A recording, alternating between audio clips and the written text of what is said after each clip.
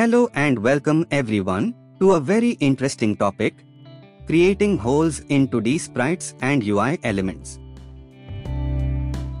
Let's dive right in.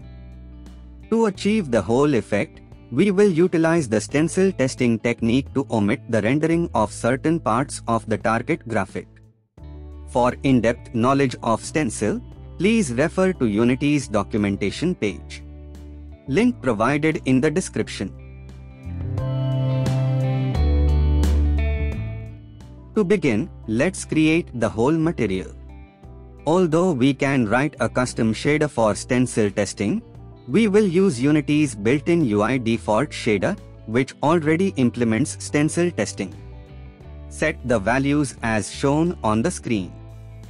Now, duplicate the hole material to create the target material. Set the values as shown here. Ensure that both materials are set up correctly. Next, add a UI image to the scene. This will serve as our target for the hole. Then, create a new canvas to contain all the holes. Add an image, which will be our hole. Assign the target and hole materials accordingly. Currently, the target and hole have the same sorting order.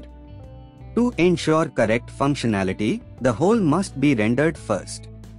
Therefore, set the hole's sorting order to -100. Now we can see the hole in the target. We have the flexibility to move, resize, rotate, and duplicate the hole as desired. We can achieve the same effect with 2D sprites to create holes. Add a square sprite, which will serve as the target, and a circle sprite, which will represent the hole. Assign the target and hole materials accordingly. As we can see, the target and hole currently share the same sorting order. To address this, set the hole's sorting order to -100, allowing it to be rendered first. Now we can observe the hole. Once again, we can freely move, resize, rotate, and duplicate the hole to our liking. That concludes this video. Thanks for watching. Please don't forget to like, comment, and subscribe. See you in the next video.